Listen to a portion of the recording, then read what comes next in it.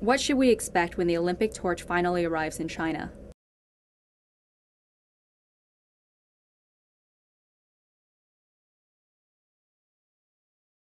We can expect two things when the Olympic torch arrives in China. On the one hand, there's going to be a strong show of nationalism, which might express itself in the form of pride about the Olympics or anger from the Chinese people about what they perceive as Western leaders using the Olympics to meddle in China's internal affairs like Tibet and human rights. And on the other hand, we're going to see international pressure and opinion really find expression in thousands and thousands of protesters on the streets of Hong Kong.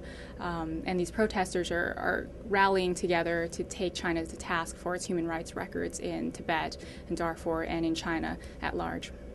What can China do to prevent possible violence before and during the Olympics? The first thing China could do, certainly, is to start dampening the nationalism and the domestic pressure that's calling on China to be really tough on Tibet and human rights. And to do so, it can first start with toning down all the state propaganda that's been accusing the Dalai Lama for all the problems in Tibet and for the Olympic torch protests.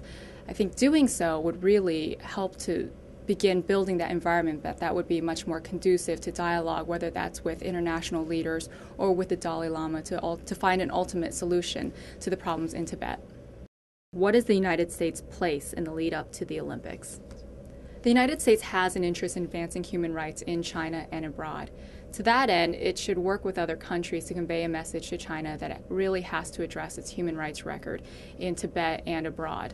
The United States should, again, work with other countries to convey to China right now that it has a fleeting chance. Right now, with the world watching in the run-up to the Olympics, that China can really make a difference and take steps towards addressing its human rights records.